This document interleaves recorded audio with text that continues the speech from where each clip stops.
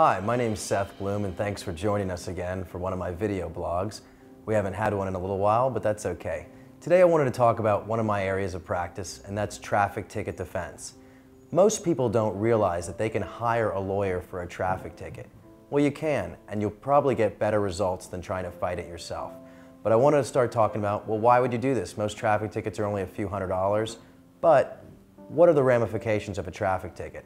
Well, first of all, you're going to get points on your license. Eventually, if you accumulate too many points, they could actually suspend your driver's license. In addition to that, not only could they suspend your driver's license, but you could also have your insurance premiums raised. A lot of people call me and they say, well, I can't afford a lawyer. I mean, they think you're going to need some sort of, thousands of dollar retainer in order to hire you for a traffic ticket. In actuality, most of the time, my fee to go in and represent someone for a traffic ticket is less than if they just went ahead and paid it.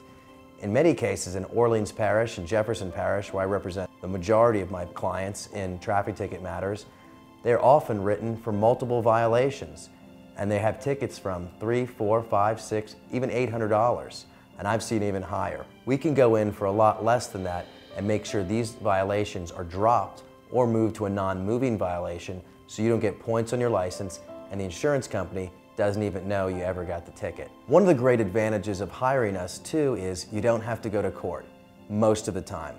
Actually, almost all of the time. We go in there for you, we set your court date, then we go in on the trial date and hopefully get the traffic ticket dismissed or we get it dropped to a non-moving violation. Of course, we can't make any guarantees, but in my 9 years of practicing law, I would say in the high 90 percentiles, this is what happens. The other service we provide is for people that accumulate several traffic tickets. I've represented hundreds of clients all over the state that have gotten their licenses suspended because of either A, too many traffic tickets on their record, or they have unpaid traffic tickets. This is a serious situation. Many people don't realize this, but if you get pulled over driving with a suspended driver's license or you have warrants out of a traffic court anywhere, you could be arrested. It's pretty embarrassing when you're a professional and you get arrested in the middle of the day and thrown into the slammer for having traffic ticket warrants. And believe me, I get those calls. We're used to having clients with multiple traffic tickets across different parishes, across different states, and getting their licenses repaired, getting them back on the road and driving legally.